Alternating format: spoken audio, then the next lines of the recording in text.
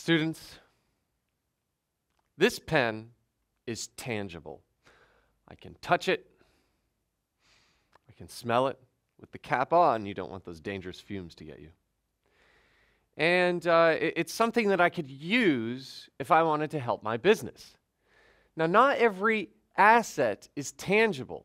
In fact, there are assets that are intangible, meaning that we couldn't touch or feel them. We'll go through a few examples here. A few examples of intangible assets include copyrights, patents, and brands. So if we had an excellent brand and a great reputation with that brand, customers might want to prefer our products over other products. That has value. So that's an intangible asset. A patent. If we found a way through our engineering team to create a product and improve it, but we haven't yet executed that vision, well, that idea, that still has value. It's an asset. We'd be able to sell it for money. And then finally, a copyright. Well, a copyright is in the event you created a song or something that is unique to you that gives your company value. So if you created a commercial and you made a little musical jingle for your business, if you want to fix your air conditioner, then call our air conditioning team. Yeah. I mean, you could copyright that. That's a beautiful little jingle right there. You can have that one for free, by the way. But that's an intangible asset because it gives our company value. It actually could be sold at a price. These three are intangible assets, but there is a fourth one, and it's my favorite one. It's called goodwill. All right, and in order to explain goodwill, I'm actually going to need to look at a few transactions. Goodwill occurs when you purchase another company and you purchase that company for a price above what their assets are worth. So it occurs when you purchase another business for a price above the worth of the assets. Okay. All right, and that actually happens all the time, where you look at another business and you say, you know, they're doing great. I wonder if we can acquire them. So that's a good accounting term, an acquisition. So when we acquire another business, well, we might take a look at their accounting statements and we'll say, you know, I think the fair price for this business is $100,000 because we've taken a look at their balance sheet. Assets equals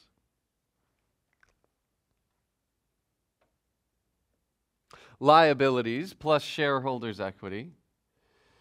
And according to their financial statements, their assets are worth $100,000. So the fair price that we think will offer $100,000 to acquire your business, which would include all of their assets. And since this is a negotiation, they come back and they say, well, thank you very much for your offer, but we're not for sale at that price.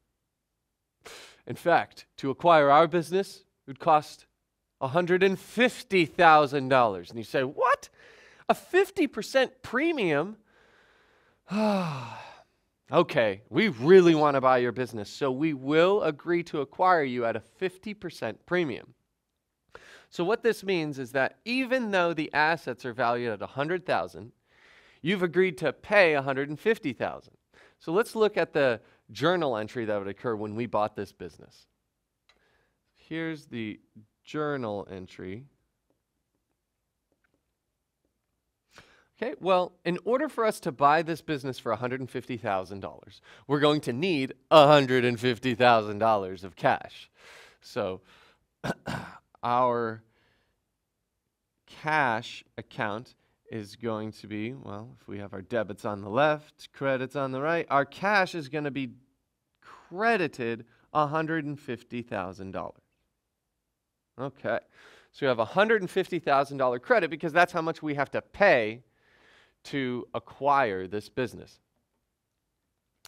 And what we receive in return are $100,000 in assets. So we have assets of $100,000. Oh no, the debits don't match the credits. We are out of balance.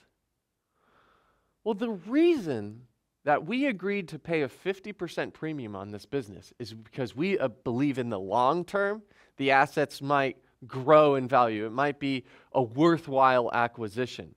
As a result, we have purchased the goodwill of the company because we believe it will be a good purchase in the future.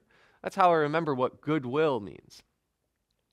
So in addition to getting $100,000 in assets, we're also going to get $50,000 of an intangible asset. We can't really touch goodwill. Goodwill is a thought. Goodwill is a feeling, but goodwill is an intangible asset because we agreed to pay more than the assets were worth.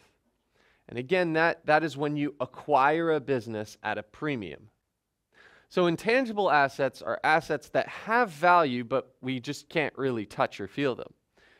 Common examples include copyrights, patents, and brands.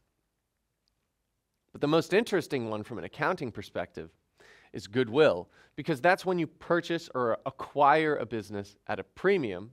And here's the accounting entries that would go with that.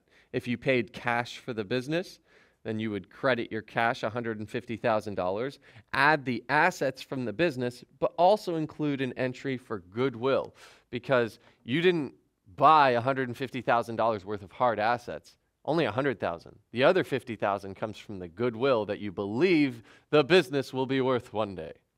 Thank you. Have a good day.